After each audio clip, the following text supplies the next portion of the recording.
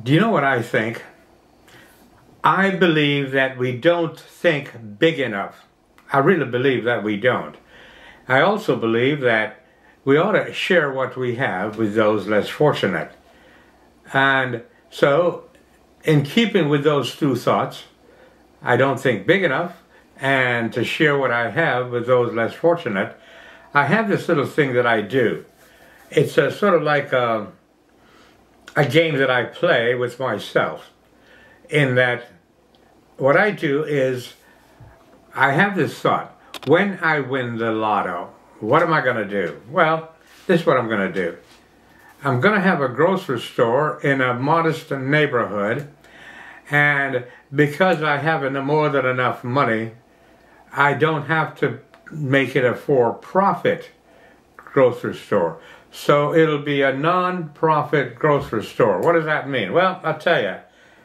I'm going to have things like bread, milk, chicken, hamburger, eggs, stuff like that, milk. And every person in the neighborhood will have a $200 emergency shopping card. Okay? So everyone, I will have it printed with their names and address on it. And that's going to cost a little bit of money, but I think it can be done.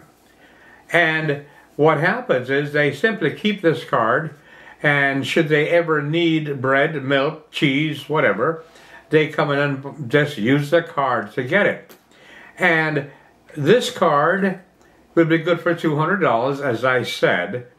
And when they have the funds, they simply replace the deficit on the card, and it's good indefinitely.